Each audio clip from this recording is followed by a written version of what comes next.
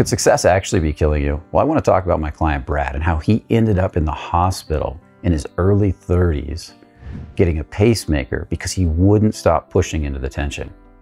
Now, I know that's a little contrary to what I usually say, stepping into tension is powerful, but we're going to talk about the bad side of that, the opposite side of that. Now, before we do, we're going to dive right into it, but before we do, I want to ask you to subscribe, if you haven't subscribed already, to like the video and hit that bell notification. Now let's dive right in. Do you push a lot? Do you step into a lot of tension? Do you go for it? And is it fun?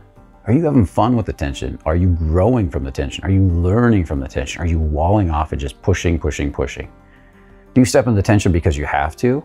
Do you step into the tension because you're gonna force it? I'm gonna make it happen? Or is there a sense of aliveness that comes from stepping into tension? Well, we're gonna talk about the difference between these two types of energy, when you get the aliveness, when you feel alive, when your body grows, and the energy that doesn't. But before I do, I wanna tell the story of Brad. Now, Brad is a client of mine.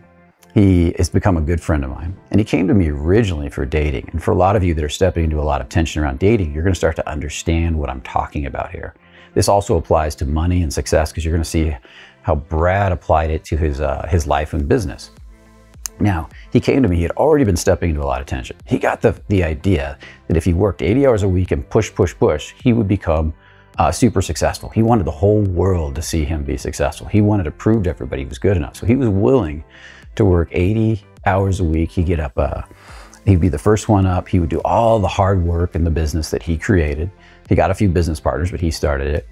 And he did whatever he had to do. He'd sleep in his car, it didn't matter. He would talk about there were days he would pass out on his bed and when he got home and he wouldn't even know what happened. He'd be gone and the next morning he's back up doing it again. Now, does this sound familiar? Do any of you have an experience like this? If any of you are having an experience like this, whether it's with money, success, dating, I don't care what it is in your life, even fitness or something like that, definitely write it down in the comments. I want to hear what it is. Now, what Brad did from there was he ended up building two businesses. One of them, the last one, was in the solar industry. And he built both of them up to multiple seven-figure businesses. But you know what? He never made any money on either one. In both cases, his business partner ended up holding the money hostage. Now, does this sound like a coincidence? Here he is, he's the workhorse. He's doing all the hard work. He's working 80 hours a week. He builds two businesses. All the money's held hostage. He's not getting paid anything. And here he is broke again, struggling to get by. And he was ready to do it again. He was talking to me and he said, I got a new business idea. I'm gonna get into commercial real estate, redevelop these hotels. I've got them already lined up. I know what I'm gonna do. And I could see that little mental race again, that push. I'm gonna force it. I'm gonna make it happen. I'm gonna drive in there. Now, I had found out he already had a pacemaker and he had gotten it shortly after the second business kind of fell flat on him. And I looked at him and I said, you really need to stop. And he's like, what do you mean? I said, you need a period of stopping. And he said, well, what are you talking about? He says, no, I need to go out and work. I need to hustle. I need money. And I said, no, you need your health, man. You're going to kill yourself. Now, he hadn't put the pacemaker together with the stress yet. He hadn't seen how the two were correlated. And so I had to share with him a simple principle. And then I'm going to come back to this stopping principle, or what Zan Perrion would call the great renunciation.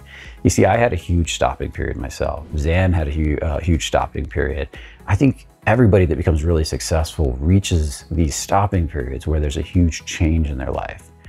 And the reason for these stopping periods is to change your relationship to the tension in your life. Because if the tension in your life sucks, it is going to destroy your body. Let me show you how I know this. There was a really good study by a woman named Kelly McGonigal.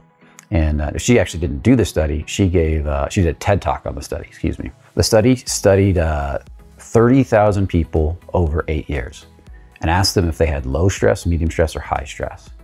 Asked them if the stress was good for them or bad for them in their internal opinion, the way they saw it. Two groups at the end of the 8 years stood out. The group that said they had a lot of stress, but the stress was bad for them, and the group that said they had a lot of stress, but the stress was good for them. So what they saw at the end of the 8 years was the group that had a lot of stress, but the stress was bad for them, had the most illnesses, the most death, the most failures. Their lives were falling apart. And you would think, oh my God, see, stress is bad for you. But then they also noticed that the group that had a lot of stress, but the stress was good for them, they thought the stress was good for them, had the best success.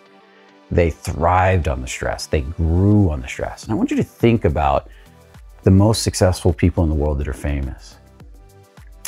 People like Elon Musk, Donald Trump, whether you love him or hate him, famous athletes like Kobe Bryant back in the day, or Michael Jordan. If you look at these people, if you look at Arnold and Mike Tyson, I remember I got a video that just came out on those two that is powerful. It talks about how they would get turned on in the stress. When you look at these types of people in the world, whether it's entrepreneurs or whether it's business people or whether you're working on your dating, your relationship to the stress is everything. And what they noticed with this group that thought stress was good for them was that they were the most successful, the most healthy. They had, their lives took off. And so what the researchers realized was it wasn't stress that was the problem, it was the way you saw the stress. Now, if you understand my work in this area, I do a lot of coaching in this area and training in this area to change your relationship to stress, to get you out of burnout, to help you become more successful, whether it's dating, money, or otherwise. I have clients in all these arenas. But it's really about your emotional relationship with stress. When you are below the level of what we call courage, this vulnerable state, but it's a strong vulnerable state where you really enjoy the stress, where the stress builds you and makes you feel alive and you're powerful in the face of it. That's the courage. When you're below that level, down in pride, anger, forcing, have to, need to, these lower emotions, you actually attack the body. The body kind of attacks itself. What they showed in that study, when they looked at these people and they started to look at their health at a deeper level, that when they were under stress because they had to do it, they were forcing it, they didn't like the stress, they thought the stress was bad for them, that their arteries would actually close off and they get less blood flow to the heart. Think about that, less blood flow to the heart. And we're gonna talk about the difference in a minute. And so it was damaging to their heart. Now think about my friend Brad, who's got the pacemaker. Pretty wild, huh? Now I'm not a doctor, I can't correlate these two, so don't take this as medical advice, but you could see where that could be really bad for you. And you can probably feel that in your life. Think about in your life right now where you're forcing yourself into stress, you're pushing and you're working really hard, okay? So now let's move to the other side of that coin, okay? When they started to look at the heart and they started to look at the way the group that thought stress was good for them related to the stress, they noticed that their arteries actually opened wide and let a lot of blood flow into the heart. But they also got something very special. They got oxytocin pumped in the body. So if you know what oxytocin is, it's like a cuddle love drug. It's actually really good for you. It makes you feel loved. And what they theorized was that under stress, when we get oxytocin pumped in there because we're feeling good, we feel almost like this sense of love under the stress, which then opens our body up and pumps all these really good hormones. It actually is healing to the heart and grows you. And that's why people who learn to love stress become really good at it. They learn to fall in love with tension and stress. That's why they grow. You know, you might be doing this with your weightlifting and have this killer physique because you can just love it. You identify with being a bodybuilder. You might be doing it with a certain business, but you're bad at relationships. And notice, I want you to notice right now where you love the stress. Could be playing basketball after work, but you hate the stress at work, right? And where you don't like the stress. And if you haven't commented, make sure to comment in the video. I want to hear where's the stress work for you and where it doesn't. Now, another way the stress can play with you is that at a lower level of stress, you're comfortable. At a higher level of stress, you're bad. For my dating clients out there, whether male or female, and I want to invite more women into this channel, it could be that when you're less attracted, you're really confident. The stress is fun. I can play with this person. I can dance and flirt. But when I get really attracted, all of a sudden I start closing off and I can feel myself shut down. You know, it could be on dates I get comfortable and have a good time, but walking up and meeting that significant other, that special someone, is so challenging. You know, it's just that initial approach, I can feel my whole body shut off. Now, the fear itself is not bad. If you face the fear and you're shaking, but there's a lot of courage, that can be healing to the body. But if you're facing the fear and you're doing it out of force, then that's what needs to be changed, okay? So my friend Brad, let's go back to that story. Let's end it on a good note. Brad did a lot of work. He did his great stopping period, his renunciation. He actually sat in this house right here. I moved him in here with me. Now, I wouldn't do that normally, but I was becoming good friends with him. And I told him just sit for a month and just clean up all this obsessive, compulsive, reactive thinking. I gotta move, I gotta move. And he went through a lot of cleaning up. He did the revealing process that I teach. And he did a lot of cleaning up of his thinking. He did a lot of deep dive work. And he said he went through some dark stuff, you know, because I was gone for a bit of it. But he got out the other side and he started to calm down. And then I noticed he kept doing it over the next few months. And his life started to change. He started to find passion again. He started to go out every day and excited to get up. He started to get back into fitness, which was his real passion. Started to think about fitness businesses. But then he started to do something really interesting.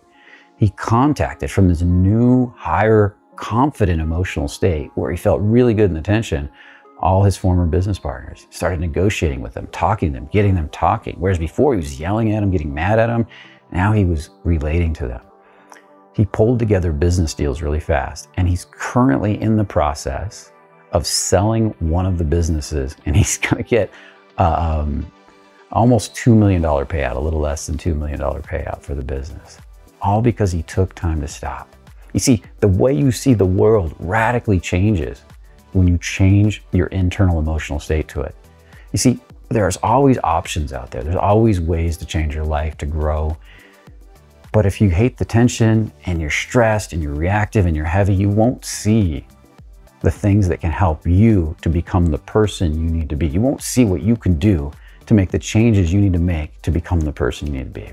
Because it just won't be, your mindset is not in a place to see it. All it can see is something that's gonna go wrong, and so that's what it's gonna sort for.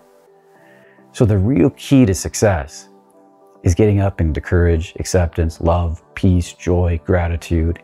And courage is a unique one because it helps you to look at fear and say, I feel the fear, you're real, I know you're real, and I'm gonna slay you. That's the difference. Below courage, it's fucking work, right? So hopefully you're enjoying this video. Hopefully you're getting value out of it. Hopefully you can see this in your life.